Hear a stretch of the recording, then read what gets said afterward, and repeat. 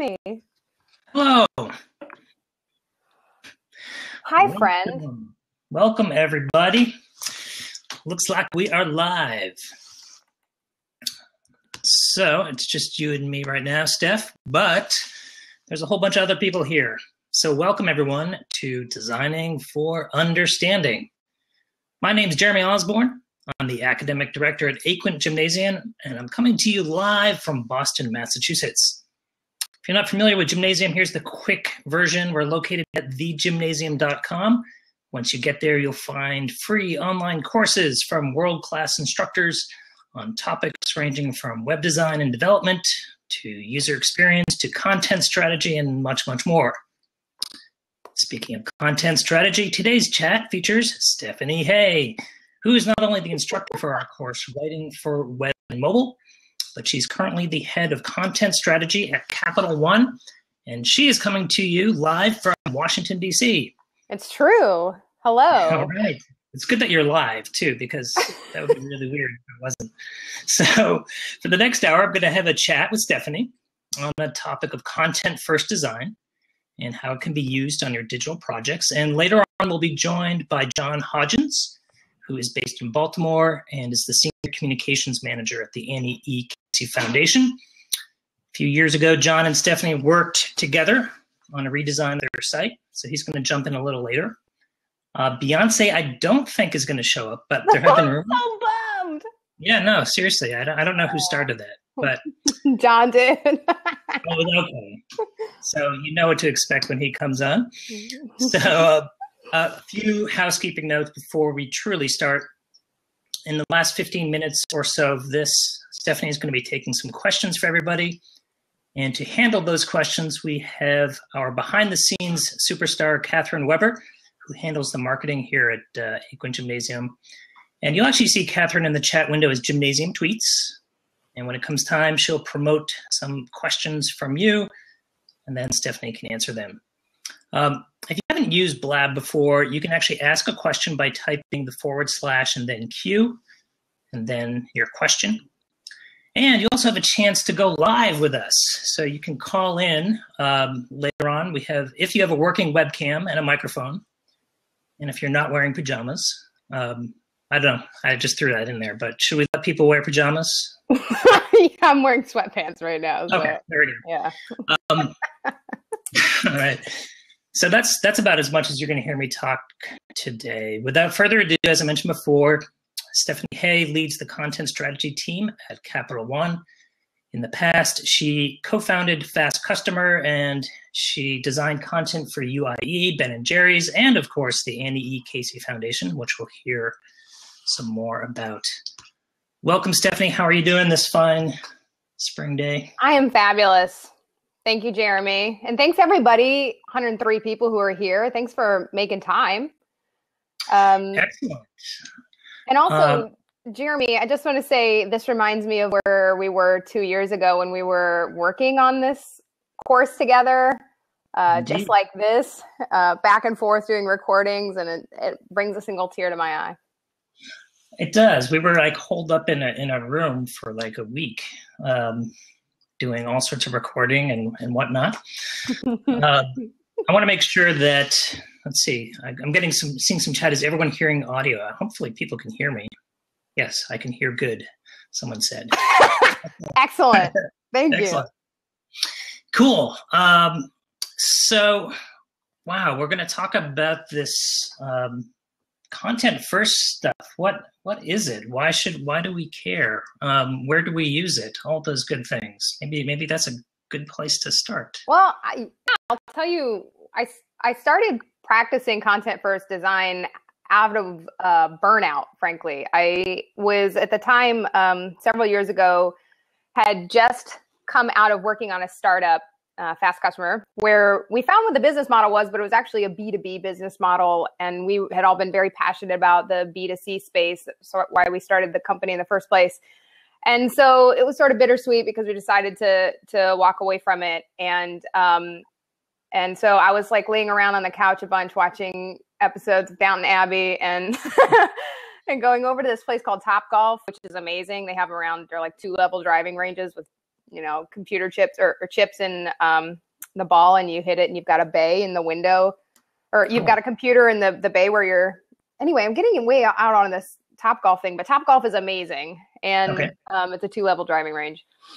So that's pretty much all I was doing. And I started playing video games too. And I was playing this game called Animal Crossing, and it's for Nintendo 3DS. And I realized as I was playing this opening scene, when you've done nothing except start the game, and a cute little character comes and sits across a train, sits in a seat on a train across from you and start asking you questions like, what's your name? And at that point you fill in your name, and it says, do I have the time right? And where are you going? And then you fill in the name of the city where you're going. That it actually, it was a form. I mean, it was a form that was gathering information about me, the player, but it was doing it in such a conversational, creative way that it completely shifted the way I had been thinking about design prior to that. So I was in a place in my life, point being, I'd been in a place in my life where I had sort of been receptive, I think, to thinking about new things, and was ready to try new practices, and seeing what video games were doing to engage their players in this conversational and in a progressive disclosure kind of way made me think, why can't we do this for the websites we design or the products that we design, instead of trying to get everybody to like, here are all the features or here are all the things that you know up front. And now that now make a choice. It's just not natural conversational flow in the way you would do it in real life. Right. So I started working on another project. I started working with some startups and with my consulting clients at the time to pressure test this idea of, let's just start in a Google Doc. Let's just start writing the content. Let's use that as a level setting measure to figure out what the story is. And once we have the story, then let's design something that really brings that story to life. So it's kind of cool. So it's like basically there's this little virtual friend. You're kind of having a conversation with them, and that leads you to think about how you can have conversations with people through a website or a mobile app. That's right. So like this conversation part. So you just mentioned a Google Doc. I mean,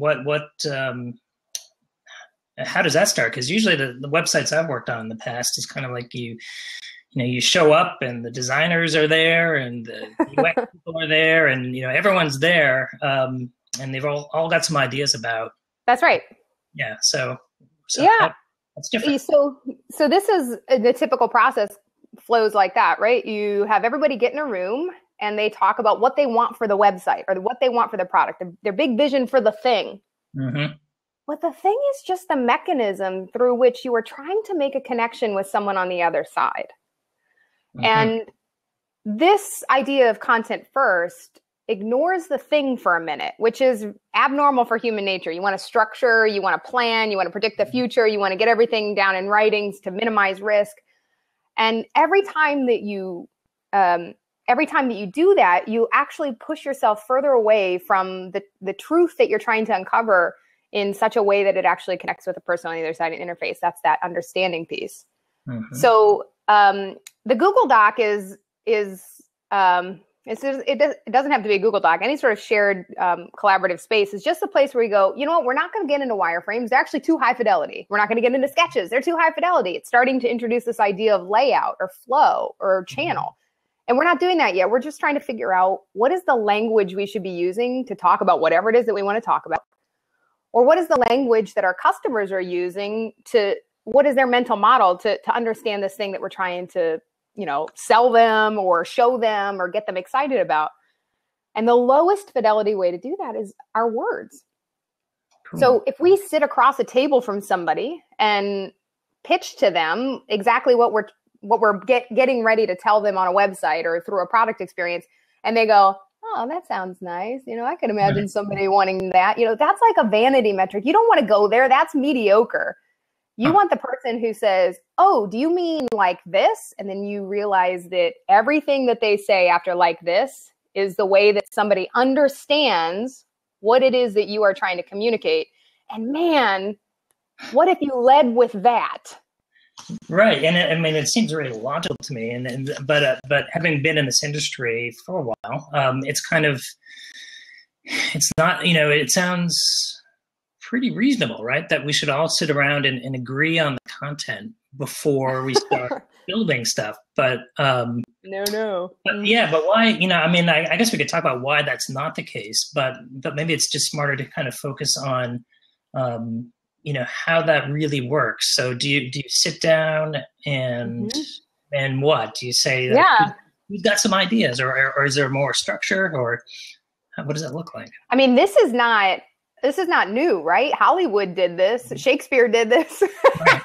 The video game industry has done this. They have narrative writers, and they have story designers whose job it is to sit down before there is the fidelity to it, before there is the entire character persona attached to it, and to uncover what the story is and what the language is that's going to form the overall tone of whatever it is that the team is trying to create.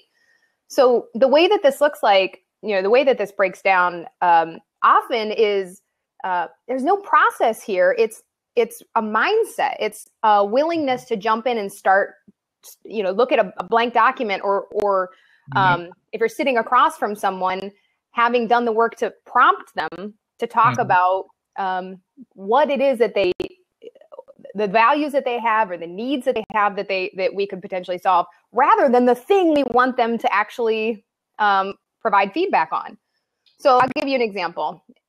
We get together with teams creating a new product or a new feature, and we sit down and they say, look, we've created all these flows, we've created all these screens. Can we go through the content? This is typical, right? Or in a website redesign, hey, we've already got this architecture. We want to architect the content first, and then we'll plug in the real content later. So automatically, this is what you're used to. This is the typical way of doing it. Everything I'm talking about, though, is reverse engineering what is typical. It is saying we're actually going to front load the hardest part of this work, which is making the connection with the person. And we're going to uncover that. And we're going to focus on that. We're going to figure out what language they use and what language we should use to achieve understanding together. And then we're actually going to figure out the best way to bring that to life. And not everyone has that mindset or that willingness to work in that way because, to your original question, like, why is that? It feels better to try and predict the future, to minimize the risk. It feels better to outline the creative manifestation of whatever it is that we're working on more than it, that feels better. That feels more controllable than anything else. So that's why people do it. Yeah, it reminds me a little bit of you were mentioning the Hollywood, the movie connection. I think there's kind of a famous story now with, like Pixar, right? Pixar goes through this process of, this low fidelity, animated movie before they start. That's right. Before they stick all their 3D animators on it, and they get this, and they get the story right? So they have this mini movie that's completely done before they even begin, rendering that first character. And this feels to me like a little bit like the same, but it also feels very different on the web. We didn't start with stories, maybe. I don't know, but it's the mindset of to say, like, what is it that you're trying to achieve in the connection with the user or the customer? If that's the starting point of the conversation, rather, what are your hopes and dreams for this thing, or what is this thing supposed to do, which we always get caught up in, and that stuff's important to understand somebody's vision, but you start with the outcome first, the ideal outcome first, and then try to work backward from there. We're actually aligned around a common vision, just like that. Right. So Journey actually is another video game I cite regularly. This is a game that the creators of this game ended up taking much longer, by more than a year, to release the product than they had originally scoped. And the reason was fundamental to their philosophy of creating the game in the first place, which is that they started with this ideal outcome that the players would be emotionally moved when they completed the game. And so they kept iterating on the story and the interactions of the characters, and then putting that beta game in front of players until, over the course of these 3 years that they were working on it, they finally got it to a place where most of the players cried when they finished playing the game. And then they said, okay, great. Now we've made that connection. Now a player understands our intention, and we understand that they have actually felt that outcome. Right. At which point they released the game and it became this knockout sort of indie for Sony game, Journey, which I recommend everybody play. And I totally bawled when I played it too afterward. So I'm going to be working outcome first. So I'm going to date myself here, because when you say Journey, the video game, I'm reminded of the 1980s power band Journey, who actually had a terrible video game. And I'm glad to hear this has nothing to do with it. Really? No. Little Steve Perry rocking out. So this is not that. So, but Sesame Street did this too. Sesame Street did this too. Their outcome was to teach students. Their outcome was not TV programming. Right. It was, we are going to use TV as the catalyst, the mechanism through which we are going to teach kids who are having a hard time keeping up with their more affluent suburban counterparts. And they said, we'll know we're winning when the kids are learning. So how are they going to measure learning? Well, if you look up this, you can find this on YouTube, old video of a very young James Earl Jones reading the alphabet. And he pauses 3 seconds in between each letter. And the reason is because the show's creators brought together this cross-functional group of folks, practitioners from child psychology through television programming, etc. They found that if they waited 2 seconds, the students would lose interest. And if they waited 4 seconds or wouldn't learn. And if they waited 4 seconds, the students would learn interest. But 3 seconds, the students would actually start yelling out the next letter in the alphabet, which was learning. So right. So they found the sweet spot, and they kind of found like that perfect timing. That's right. They had to focus on the content and the outcome. Yeah. Okay, so this sounds pretty reasonable. It's like, okay, this is logical. It makes tons of sense to me that we start with the content first. You walk into that room and there's like all those people and they're all invested, and there's got to be, what sort of structure is there? How do we, it is, what do you do? Do you, because you got to kind of win them over, right? Or not? How does this work? I normally play Beyonce actually, and just walk in and like snap a few times and you write that down. Beyonce. That's right. What I normally start with are questions again that anybody could answer, and they're going to answer differently depending upon who they are and where they are in the organization. So what are the top questions that your stakeholders or customers ask? And what are the top complaints that your stakeholders or customers ask? Okay. Here's what's great about that question. If I'm sort of patting myself on the back by saying that, I'm sorry about that. But what I'm trying to say about this question is, it's not about the thing you're trying to create. It's about whether or not you're already making the connection, whether or not you're already achieving understanding with the customers on the other side of the interface. So if they come back and, if the person who leads marketing versus IT, they're going to have different answers, but those answers are going to yield potential starting points that we could dig into to start crafting something around that, right? So in the case of Ben & Jerry, when we were working with them, Ben & Jerry's, asking that question, they said that it was the people were calling to find flavors. And another thing they were calling about is to figure out what happened to the flavors, and said, well, how are you answering these questions right now? And they said, well, you know what? We're actually not. We have this thing internally called the flavor graveyard, but I guess we should probably make that more prevalent, right? Yeah. Because here's the thing, when you achieve that understanding, that there's that outcome, it actually manifests itself in the business in some way. For startups, they're going to gain traction.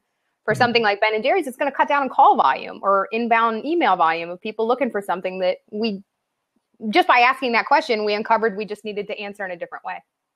That's cool. So if I'm getting you correctly, you're basically kind of, again, there's this concept of reverse engineering. So starting with the things that the customers are saying about you or your company or your website, and then kind of turning that around and using it. It's kind of like it's almost like a judo. It's like some sort of form of judo. It's like take the stuff that's happening, right? Take the stuff that's organically being created and use it. Again, it sounds really logical. It's like, and at the same time, again, people in this industry know that it's very difficult to do that, right? Or it's very, everyone says that they want to do that, right? And then that's right. We get all these other layers, and we get user experience that comes in later on and kind of tests the fact that maybe, we're doing this right, and we need these sort of buttons. But you're saying, you know what? Like, let's start with words. Let's start with words, and that becomes the skeleton. I'm glad you brought that up too, because we commonly conflate usability and understandability. Mm-hmm. And one is about fidelity and one is about connection. And they overlap. They're definitely related. Mm-hmm. But by front loading the understandability piece, you've just made all of your marketing and your sales and your operations better, easier, healthier. If you think all we have to do is make this usable and functional, and minimum viable product becomes like, what can we get out the door, versus minimum desirable product, which is what people actually understand and use, mm-hmm. then you're putting a ton of pressure on having to market something that might actually not be the right thing, or sell something that might not be the right thing. Same thing with architecting an entire taxonomy or an information architecture, entire website, without starting with what is the most sought after content. What are the top questions and complaints that your customers are using or providing? You're ending up creating something around that's much more about a creative process of development than it is about achieving a connection with someone. Mm-hmm. And for lots of people, the former is really enjoyable. And for lots of people, it's maddening. If you've got real metrics that you have to deliver for your organization, you want to be able to say, this made a difference, which is much harder to do if everyone is focused on creating something that is usable primarily and getting it out to market quickly in hopes that people understand it. Right. It's just backwards.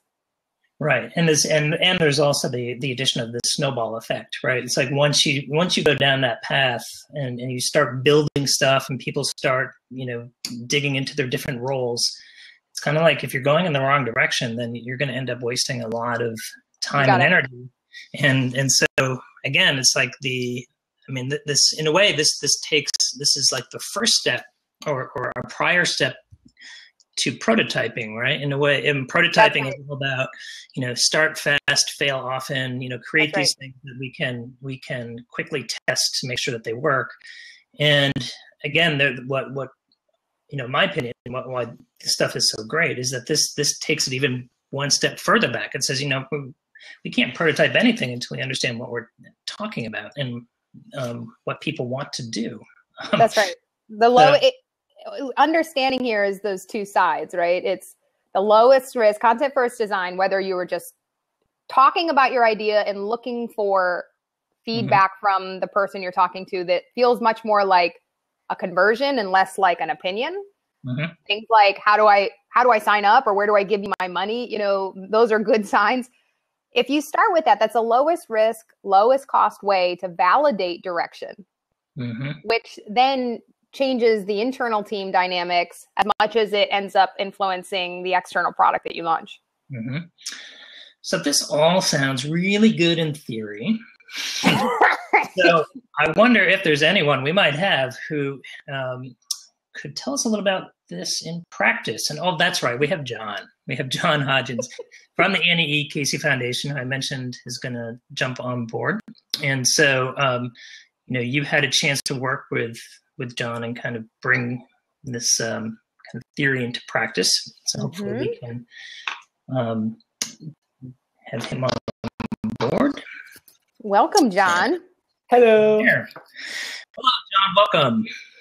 Thank you once again for taking part in this. This is very generous of you and your time. And so I'll kind of let you two run with it a little bit, but I will kind of just, so it might help just to talk a little bit about the generic constraints of the project that you're doing. So the Annie Casey Foundation was essentially redesigning their website a few years ago, correct? Yes. And we were looking to kind of shift the site from what it had been doing to do something that was going to address more of what we wanted strategically as an organization and what we felt that our stakeholders were looking for from us. We wanted to start a new conversation with them. So we brought in Steph and her team. So she comes in and she has this wild, crazy idea about starting with a Google Doc. how did that work out? So first, we didn't know it was a crazy idea. We just thought we were, it was introduced very subtly, like, let's start like an FAQ document. And, through that, we looked at some of our analytics to see what people were using on the site. And we looked at the incoming email that was generated by the website so that we could figure out what questions our audience was using. And that kind of started the Google Doc. We were just answering those questions, and we were iterating it, week after week. And, we'd answer a question, and then that would lead us to, well, what's the next thing that we would provide? And so then we would start building out the content for that page. And we would then go to the next page from there, or what elements needed to be on a page. And so it wasn't really until we were a couple months into it that we realized we were building the website, and that the wireframes and everything else were going to come from this real world content that we were building. And it was content that we were getting approved by senior leaders. So it was, validated up front that we were moving in a good direction. And it was a great process. So in addition to being this content first judo, Steph was also like this content first ninja. She like slipped in. She was like, hey, we're going to start with some customer data. And that sounds really logical. And then next thing you know, you're building a website. Is that pretty much how it goes, right? And we're actually seeing a picture of the skeleton of that Google Doc right there on the screen. So yeah, what this was about, and to your original question too about how does this work, is you don't sell it, you just do it. Yeah. It's actually doing work. And people are willing to do work if you set up meetings and you sit down and you ask them great questions that they can answer right now. And you don't need to ask them if they're willing to do work. You just do it by asking the questions and getting in that raw and regular work cycle. And that's what that Google Doc was. It wasn't like a plan, like we are going to do a Google Doc and it's going to go X, Y, Z. It was like, let's just start working together and here are our notes. This is the most important content. Now that we've nailed this, and all the people who are potentially otherwise going to be involved later in the process and not approving it because we didn't involve them early enough have already improved it. How does somebody get here, and where do they go next? And then we work on the content for the page of how they get here, and we work on the content for where they go next. And we just keep doing that process over and over again, which ultimately organically is what created that information architecture that you see in that workbook. It didn't start with the homepage. It didn't start with the most sought after, highly territorial page. It started with the most important content for the member who was coming to the Casey Foundation.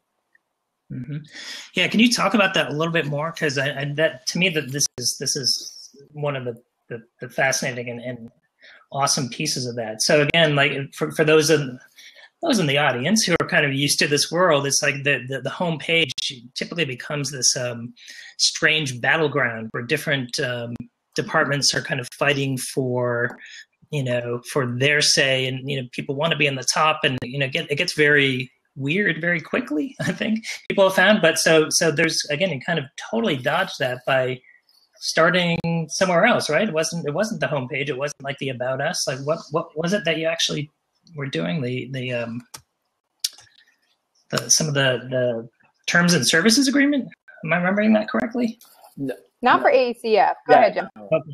Yeah, for us, it was starting with, first those frequently asked questions. What are the 10 things that when people came to the current website, what information weren't they getting, and ultimately what did they want? And so we started, kind of answering those questions and then building out more information based on that. And then from there, we knew that people came to our website to download the reports that we produce. And so we then spent a lot of time kind of figuring out that page. And, we're kind of a stuffy, boring organization. And we have spent, a lot of time and money writing these 60-page PDFs that nobody would really want to read on the web. So finding new ways to kind of lift up that content onto report pages to help people discover the content and then make the investment to download the report. So it was an interesting process. I think the content first, not only were we doing the work, but we were doing two other really important things. First, by starting with the user, we sidestepped the whole organizational chart that our internal people desperately wanted the website to be. And so when we presented them a huge amount of content that did not reflect what they called themselves or what they thought that they did, but they saw that happen across all of the programs, it gave us a buy-in to try things differently. And I think the other thing is that we were working with a pretty large content team of stakeholders throughout the organization. And each week we would get on these calls, and they were painfully iterative at first. I mean, we worked on that first report page, I think, for 6 weeks. And and just training ourselves to write differently and to think differently. And so when we were then starting to write the About Us page, it was like 10 seconds of copy because we had trained our team and empowered so many people across the organization to write and work in a different way.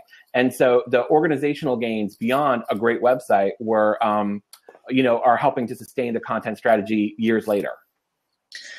And the other part that to me that is great is because again, this so we've got like the buy-in, we're folding in the customer information, we have the organization, like the people making the final call, kind of they're on board, but there's more than that too, right? There's like a whole other team, and there's designers and developers, and there's people who are actually building the site, and they kind of it's almost like this is truly the beginning of a team project. I'm kind of wondering, Stephanie, if you can talk a little bit about that, like how this leads to like truly being like a team effort versus these little silos of information departments.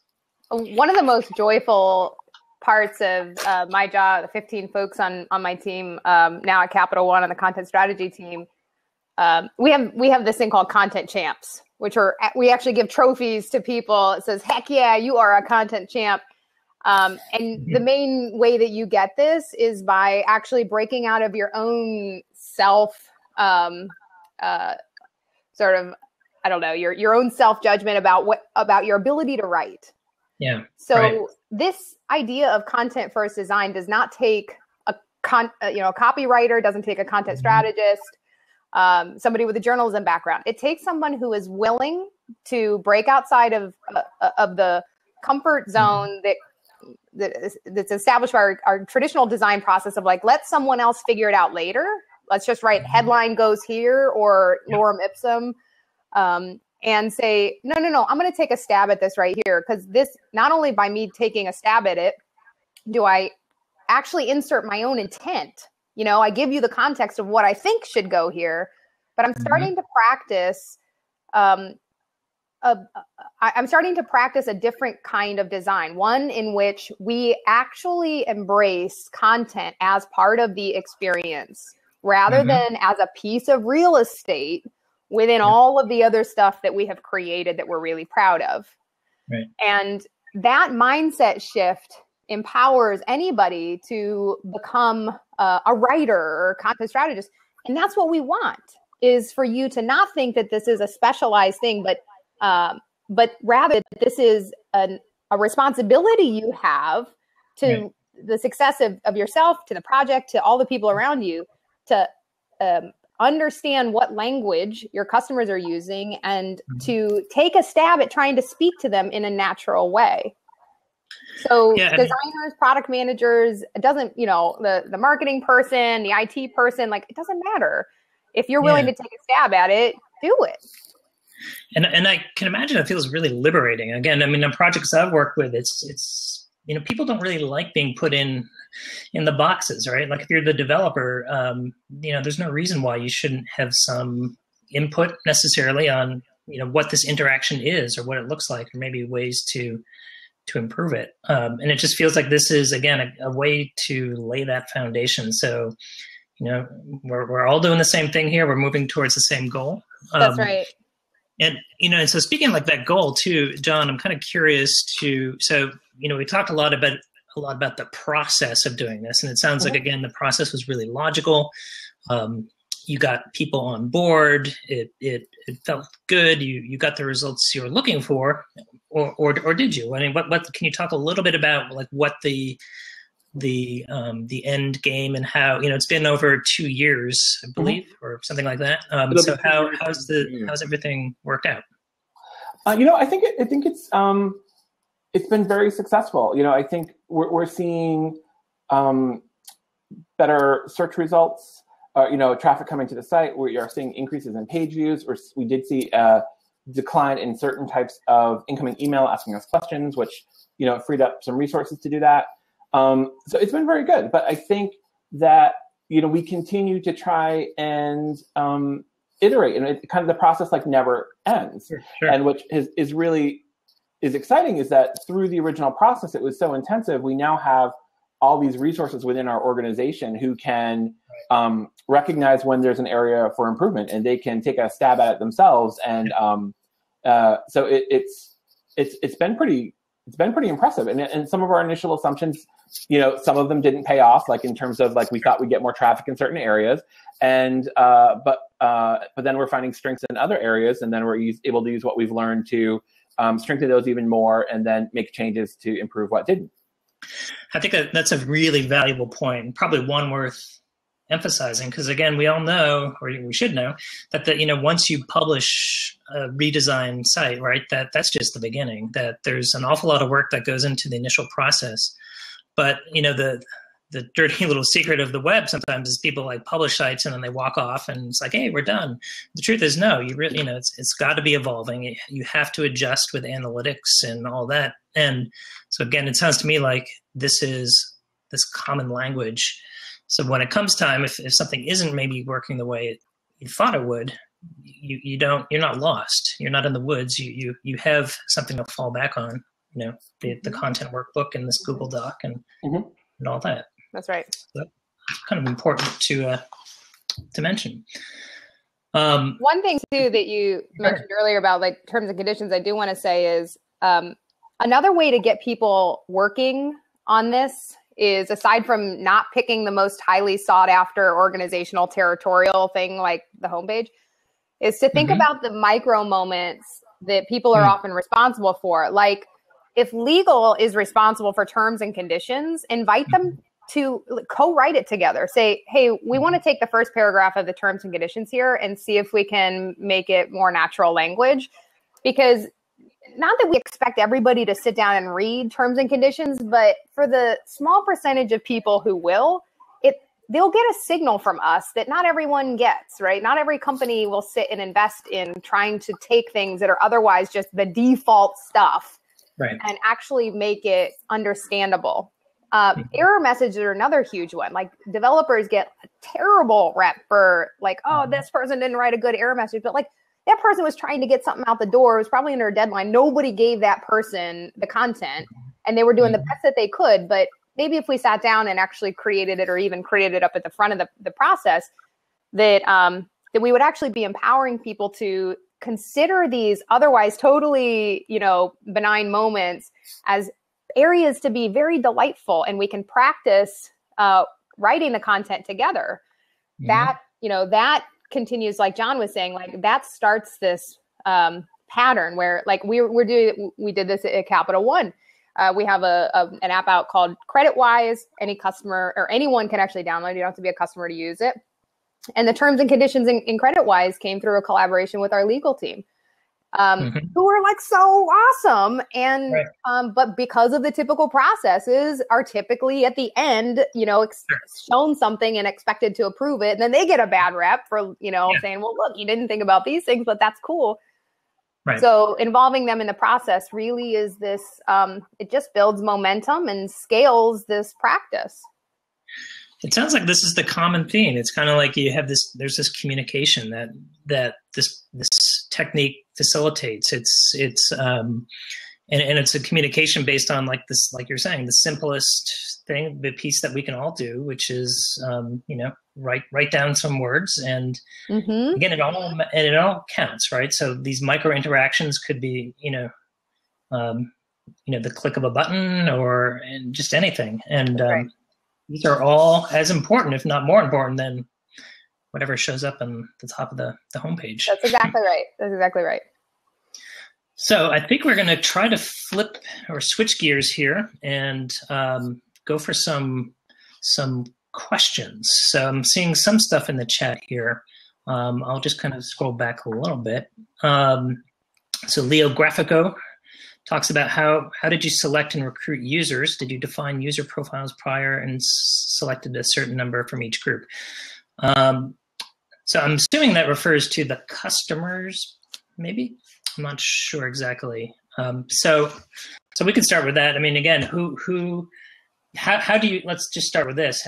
Where do we get that customer data? Are we assuming that the company is gathering it, or is it just a conversation? What is that like? Do you want to talk about the data that we looked at with AECF, John?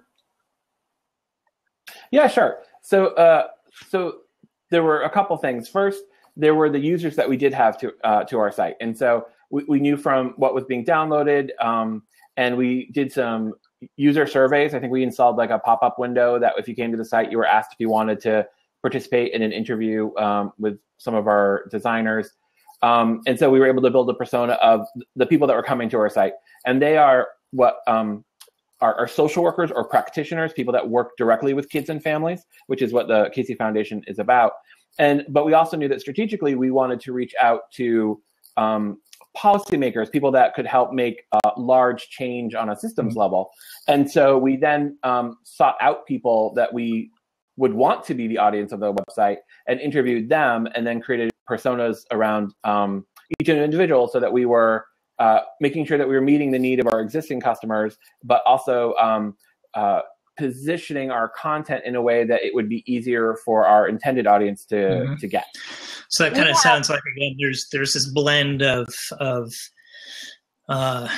analytics, right? So just the raw data where you don't know anyone behind the clicks, right? They're just anonymous folks. But then there's like the polar opposite. There's the humans, right? The people who are actually, who you want to empathize with, and you want to, put a name and a face to, and it's like the synthesis of those two things, which sounds to me pretty reasonable. Also, in answering that question about where do we get users, how do we do any sort of testing or gather that data? When we're working on Fast Customer, these are people in the coffee shop who are willing to talk to us. And we get in there, and the very first time we have a conversation for 5 or 10 minutes, it's tough because we're learning what kind of conversation we should be having with them as much as they're actually giving us information. And when you get into an organization the size of Capital One, you have so much data at your disposal, from call center transcripts to, email feedback to the interactions through web or mobile properties. At that point, it just becomes a matter of trying to make sense of the data and trying to find the themes within it from a quantitative perspective. But we also sit down and do empathy interviews with people and say, what are the things that you're struggling with? What are the things that would make your life easier? And then we continue to hone in on it to really understand what is going to be meaningful to this person based on who this person is. So it ends up being this, back and forth scenario of trying to balance the qualitative and the quantitative content together, or the data together. So it looks like there's these two questions that they're kind of basically of the same vein, from Jim Webb, who, I don't know, this guy I've heard of before. And someone else, but basically there's I'll just use Jim's, but it looks like Quang Tran had the same question. Basically, lots of folks are used to writing like a press release or in language that's complex or academic. Do you have a rule of thumb that helps folks write simply?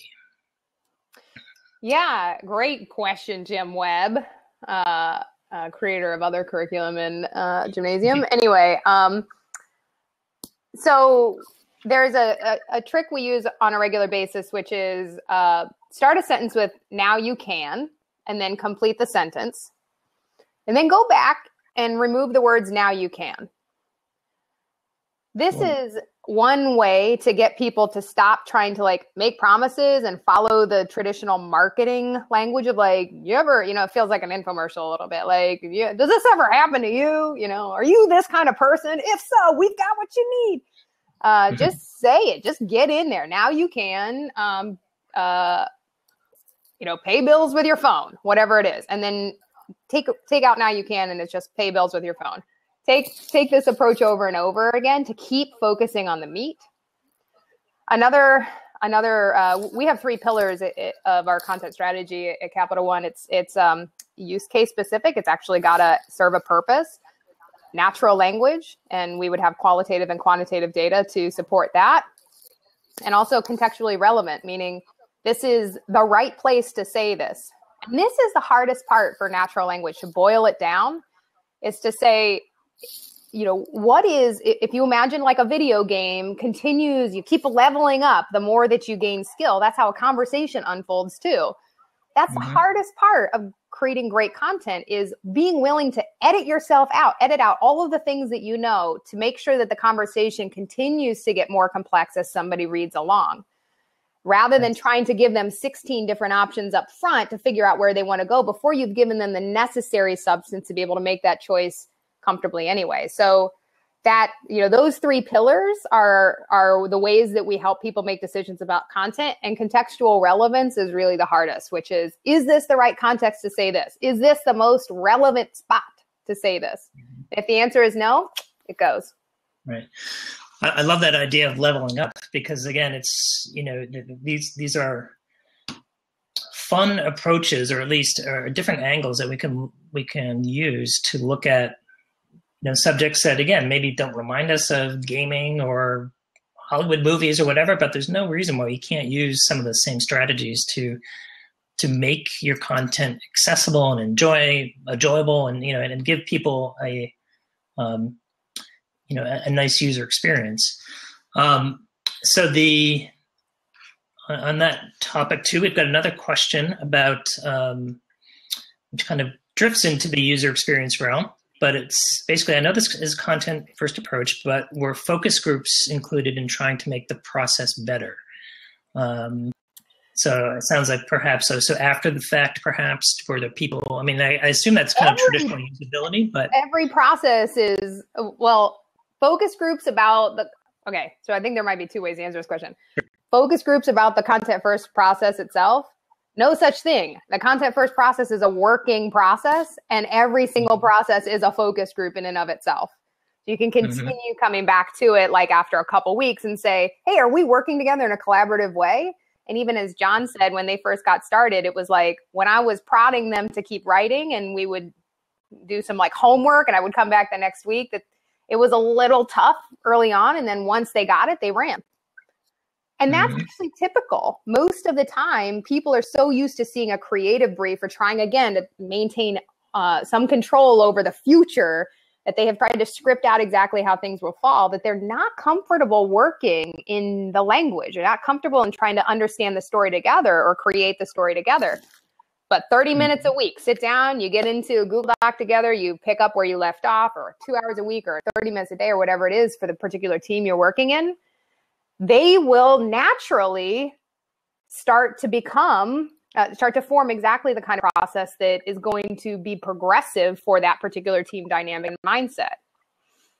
And then focus groups for, content first, products that we have created in a content first methodology are sort of the same user groups, qualitative and quantitative. The difference is we will start with a script, pieces of paper in front of people with language on it. And we say, hey, how does this, does this make sense to you? And if they say no, we say, okay, well, what's some of the language that you would use differently? Or how would you say this instead? What's tripping you up about this? And then they give us their feedback, and then we go away and we iterate on it really quick. And then we come back and we say, how does this feel to you? And they go, oh, that's great. I would totally buy that. Now we know we're on the right track. And if we can get the next person in our interviews to say that, and the next person, then we're ready to go. Very cool. So this may be the last question, but we might have room for another one. Or if anyone wants to try to jump on, we can do that too. But we've got another question from Leo Grafico. which is actually, this is a good question. How did you leverage the needs and language for users of different age and demographics? Oh, I love this question. Thank you. So this is, again, if you've ever read Choose Your Own Adventure books, like I did growing up, or you've played video games, what the designers have created or what the writers have created are choices along the way that once you make that selection, then you see a result that feels like that was connected to the choice that you made up front. We have an opportunity and a responsibility in tech, in fintech and anywhere, to create systems that will enable us to design different experiences in different layers with different language as part of that interface, depending upon who you are, which if we have tech savvy enough and we've created those systems to be nuanced enough, would mean that we would get better and better over time at personalizing the content to feel like a real conversation between two people or getting to know each other better over time. Mm-hmm. And this has been traditionally tough because we're still brand new industry, really. And so we're still dealing with scale. And what happens is things get more generic as you scale, but there are way too many examples of really great niche, nuanced products and services out there that are disrupting that model. And now we have to think about how do we get systems of scale that will allow us these levels of nuance in the experiences that we're designing to be able to talk about money differently to somebody who's 65 versus somebody who's 15. We have to do that for sure. And that's really one of the most powerful that's one of the best opportunities that we have from a content first design approach, is because we can actually create those stories right now while we're developing the systems to be able to deploy and support them.